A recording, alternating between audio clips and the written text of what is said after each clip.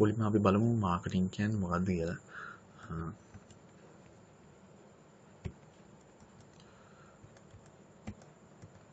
Marketing දැන් අපි ඉගෙන ගන්නේ principles of marketing. ඊට අමතරව දැන් අපි මාකටිං පැත්තෙන් ඉස්සරහට ගියොත් marketing management, digital marketing, physiology of consumer, neuro marketing වගේ දේවල් දක්වාම මේ මාකටිං කියන ශාස්ත්‍රය ගොඩක් පුළුල් වෙනවා. එතකොට මේ අපි මේක ඉගෙන ගන්න මේ මොනහරි කොහොම හරි කරලා විකුණන්න කොහොමද මාකටිං ප්‍රෝග්‍රෑම් එකක් කරන්නේ ප්‍රොඩක්ට් පෝර්ට්ෆෝලියෝ එකක් හදන්නේ එතකොට හියුමන් මයින්ඩ් එකේ වීක්නසස් මොනවද කියලා මම අපි මේකෙදි කතා කරන්නේ.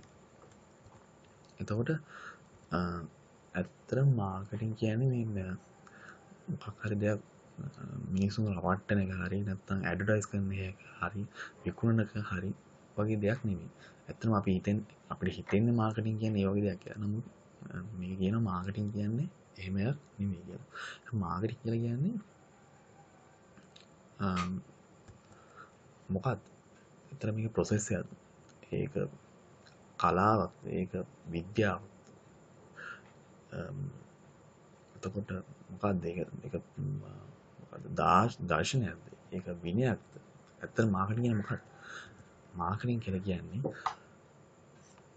මොකක් හරි වැලියු එකක් ක්‍රියේට් කරනවා ඒක ඩෙලිවරි කරනවා සහ ඒක කමියුනිකේට් කරනවා කස්ටමර්ත් එක්ක මේ ප්‍රොෆිටබල් රිලේෂන්ෂිප් එක සඳහා කියන්නේ මොකද ලාභයක් සඳහා ආපහු කිව්වොත් ලාභයක් සඳහා මොකක් හරි වැලියු එකක් හැදීම සහ ඒක ඩෙලිවරි කිරීම සහ ඒ වැලියු එක මේ කස්ටමර්ට කමියුනිකේට් කිරීම කස්ටමර්ට හා සංවේදනය කිරීම තමයි මේ මාකටිං කියලා කියන්නේ.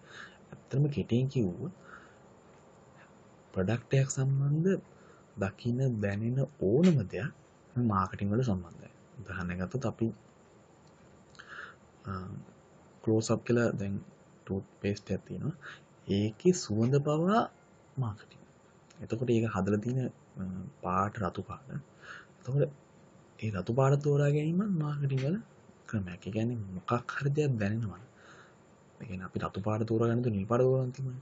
එතකොට නිල් පාට තෝරාගන්න තු රතු පාට තෝරගත්තේ.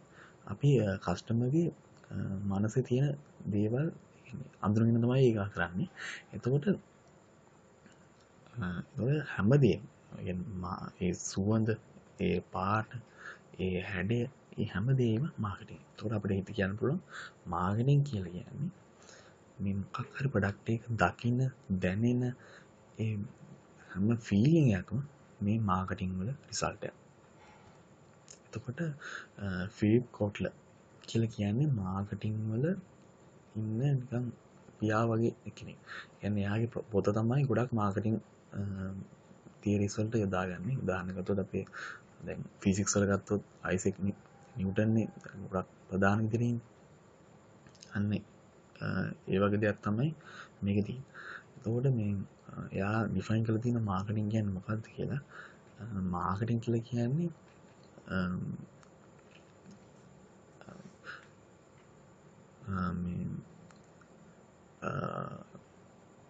වැලියුස් ක්‍රියේට් කිරීම සහ ඒවා මිනිසුන් අතර එක්ස්චේන්ජ් කිරීම තුළින්. කියන්නේ වැලියු එකක් හැදීම සහ ඒවා මිනිසුන් අතර හුවමාරු කිරීම තුළින් මිනිසුන්ගේ හෝ මොනවා හරි කණ්ඩායමකගේ අවශ්‍යතා සහ උවමනා සපුරා ගැනීමේ ක්‍රියාවලිය තමයි මේ මාකටිං කියලා කියන්නේ. ආපහු කිව්වොත් වැලියුස් හරි වටිනාකම් හැදීම සහ ඒවා හුවමාරු කර ගැනීම තුලින් අපිට මිනිසුන්ගේ හෝ මිනිස් කණ්ඩායමකගේ මොකක් හරි කණ්ඩායමකගේ වුවමනා සහ අවශ්‍යතා හඳුනා ගැනීම තමයි අවශ්‍යතා සපුරා ගැනීමේ ක්‍රියාවලිය තමයි මේ මාකටිං කියලා කියන්නේ. එතකොට මොකද්ද මාකටර් කියලා කෙනෙක් කරන්නේ? මාකටර් කියලා කෙනෙක් කරන්නේ. එතකොට අපි ડોක්ටර් කෙනෙක් කිව්වොත්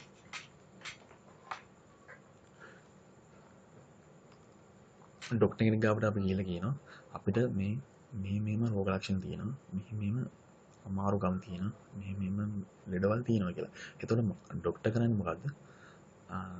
ඒ පේන් බලලා ඒවට අදාළ අපිට මේ බෙහෙත් නියම කරනවා. එතන මාකටර් කෙනෙක් කරන්නේ අන්න ඒ වගේ දේවල්. දැන් ඉස්සර මිනිසුන්ට තිබුණා අපිට කතා කරන්න බෑ. ඒ කියන්නේ ටෙලිෆෝන් නැති කාලේ මිනිසුන්ට ප්‍රශ්නයක් තිබුණා කොහොම හරි මිනිස්සුත් එක්ක කතා කරන්න ඕනේ කියලා. එතකොට මාකටර් කරේ ඒකට අදාළ විදිහට හැදුවා ටෙලිෆෝන් එක. ඒත් ටෙලිෆෝන් එක හැදුවා පස්සේ මිනිස්සුන්ට පේන් එකක් ආවා. අපිට එක තැන්වල ඉඳන් ජංගම විදියට කතා කරන්න ඕනේ කියලා මිනිස්සුත් එක්ක. එතකොට මාකට හැදුවා ජංගම දුරකථන කියන්නේ සෙල්ෆෝන්. සෙල්ෆෝන් එක හැදුවා පස්සේ මිනිස්සුන්ට පේන් එකක් ආවා.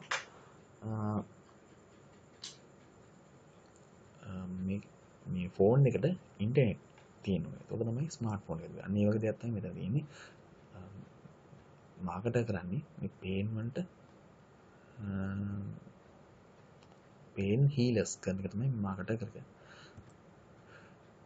එතකොට දැන් every කියන්නේ හැම කස්ටමර් කෙනෙක්ම ඩිසිෂන් එකක් ගන්නෙ මේ බයොලොජිකල්, සයිකොලොජිකල්, ඉකොනොමිකල්, සෝෂල් වගේ පේන් වල එකතුවක් විදිහට තමයි ගන්න. අපි උදාහරණයක් ගත්තොත් මම කියනවා මට බඩගිනි බයොලොජිකල් ප්‍රශ්න. එතකොට මට වැඩි සල්ලි නැහැ. සහ මම වැඩි සෝෂල් වැඩි සමාජයේ පිළිගැනීමක් තියෙන කෙනෙක් නෙමෙයි. මම ලොකුම සමාජයක නෙමෙයි. එතකොට මං ගිහිල්ලා කඩයකට ගිහිල්ලා මාළු පායක් ගන්නවා. එතකොට මම ඩිසිෂන් එකක් ගන්නවා. මම තීරණයක් ගන්නවා. මට බඩගිනි මං ලොකුම එකක් මට සල්ලිත් වැඩිය නැහැ. මම ගිහිල්ලා කඩේකින් මාළු පායක් ගන්නවා. තව එකෙනෙක් තීරණයක් ගන්නවා. මට බඩගිනි. හැබැයි මම බඩගිනි වුණා කියලා මට කෙලින්ම කඩේකින් ගිහලා කෑම ගන්න බෑ. මාළු පායක් ගන්න බෑ. මොකද මම සමාජයේ ගොඩාක් ලොකු එක්කෙනෙක්. සහ දැන් සෝෂල් කියන්නේ ගොඩාක් සමාජයේ ගොඩක් එක්කෙනෙක් සහ එයාට ගොඩක් සල්ලි තියෙනවා. එතකොට මම මොකද කරන්නේ? මම හිල්ටන් එකේ නැත්තම් KFC වලින් අන්න ඒකේ කෑම ගන්නවා. එතකොට එකම බඩගින්නට එන තීරණ දෙකක්. මොකද මේ කම්බිනේෂන් කියන්නේ එක බයොලොජිකල්, සයිකොලොජිකල්, ඉකොනොමිකල්, සෝෂල් වගේ ඒවල කම්බිනේෂන් එකකින් එක මිනිස්සුන්ගේ තීරණ එකම දෙයකට වෙනස් වෙනවා. ඒ මාද තමයි ප්‍රොඩක්ට්ස් නියමයි. එතකොට මේ මාකටිං කියලා කියන්නේ මේ කම්පැනි එකයි, කස්ටමර් එකයි, ස්ටාෆ් එකයි එකට එකතු වෙන තැනක් තමයි මේ මාකටිං කියලා කියන්නේ. එතකොට මේ කම්පැනි එකයි කස්ටමර් අතර මාකටිං එකක් වෙනවා. එතකොට මොකක්ද මේ මාකටිං එක? එක්ස්ටර්නල් මාකටිං සාමාන්‍ය දේ. يعني කම්පැනි එකම කස්ටමර් අතර කියන්නේ දැන් සාමාන්‍ය පරිසරයේ සිදුවන දේවල්. එතකොට කම්පැනි එකයි ස්ටාෆ් එකයි අතර වෙන්නේ ඉන්ටර්නල් මාකටිං. එතකොට ඒ අතර සිදුවන ඒ අතර තියෙන කමියුනිකේෂන් එක වගේ දේවල් ඒ අතර කොහොමද ආයතන ප්‍රධානිය අතර සහ සේවකයෝ අතර කම්පැනි අතර වෙන දේවල් තමයි ඉන්ටර්නල් මාකටිං එක. ඒක කස්ටමර් ස්ටාෆ් එකයි වෙන්නේ සෝෂල් මාකටිං. ඒ කියන්නේ දැන් අපි කස්ටමර් කෙනෙක් ගිහිල්ලා ස්ටාෆ් එකකින් මොනවා හරි දෙයක් ඉල්ලනවා. එතකොට ගොඩක් ස්ටාෆ් එකයි කස්ටමර් අතර සම්බන්ධයක් ඇති වෙනවා. ඒතර ඒවට කියන්නේ මේ සෝෂල් මාකටිං කියලා තමයි කියන්නේ. අපි ඊළඟට බලමු මාකටිං කන්සෙප්ට්, මාකටිං ඔරියන්ටේෂන් කියන්නේ මොනවද කියලා.